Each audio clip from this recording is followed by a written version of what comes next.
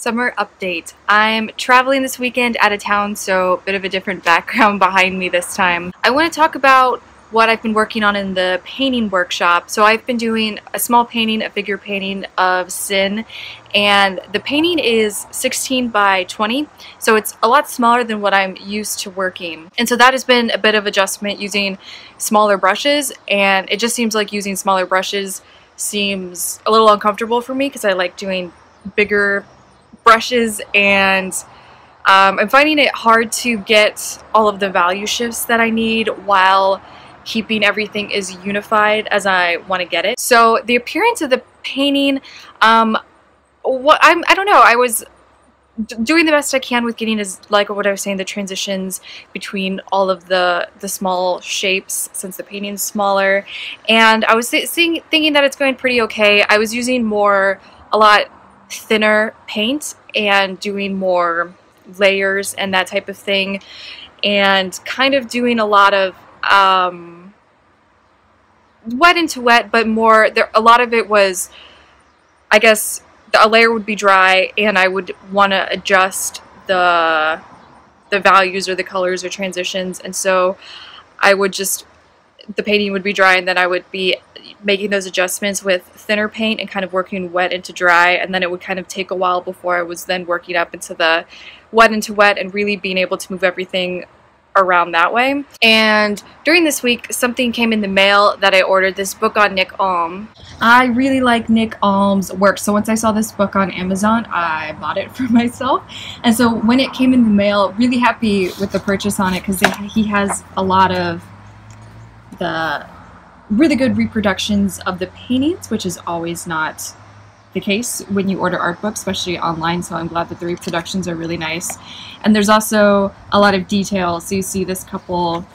here, and you can see that they're back here, so there's a lot of details, shots in this book, which I really like. But his style with brushwork, it's very Zorn and Sargent-like. This is what I was not seeing in that small painting that I was working on. These really nice fluid brush strokes where you can tell that a lot of this is painted wet into wet, how you see like the brush strokes just flows down like that. And looking at this book and then comparing it to my own painting, it was a lot easier comparing between my own painting than this, seeing the faults in my work, which I didn't like as much compared to what Nick Alm's getting with his effect. So I spent a lot of time just really poring over these images and seeing what I like and trying to pull apart and see how he is building up a painting. And so what I ended up doing for my own painting then, when I went to work on this on Friday, I really changed up my method. And so what I did was I mixed up my colors, and instead of mixing them up from life and kind of changing my color palette every day with the different, since I'm working under natural light and the effects of the sun are going to be different day to day, instead of painting and mixing up my palette from what I'm seeing that day, what I was doing was I was mixing up an area, like working on Sin's face was probably one of the weakest parts, and so I wanted to fix working on her portrait. So what I did was I mixed up all the colors that made up her face from my painting. So I was mixing up new colors from the painting of Sin's face and not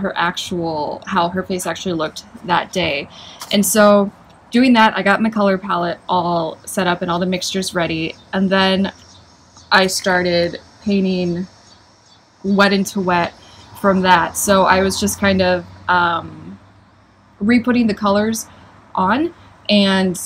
since I was, like I was saying before, I guess painting thinner and more up in layers, kind of searching for the colors and values, since I've gotten the colors and values accurate enough, and I wanted to change up the painting technique so it didn't have this like scratchy look, but something that's a bit more fluid, like how I like Nick Alm's work, and its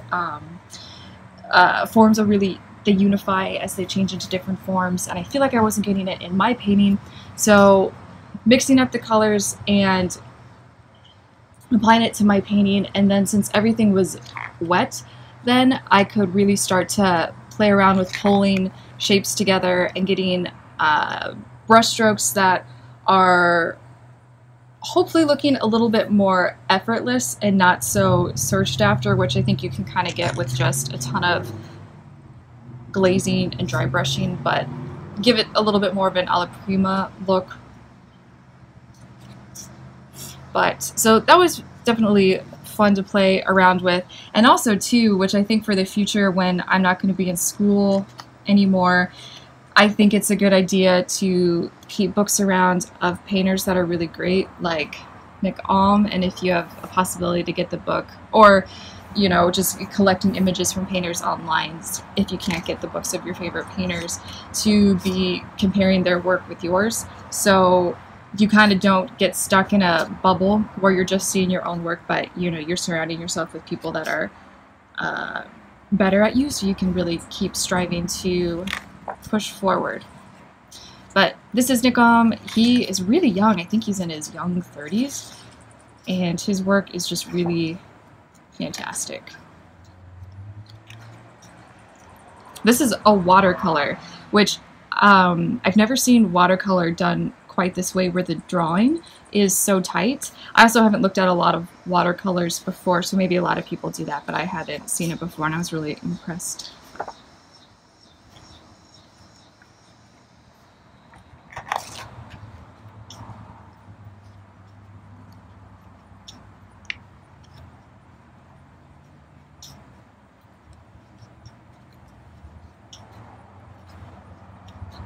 This one's a watercolor and this one's a watercolor. This one's an oil painting though.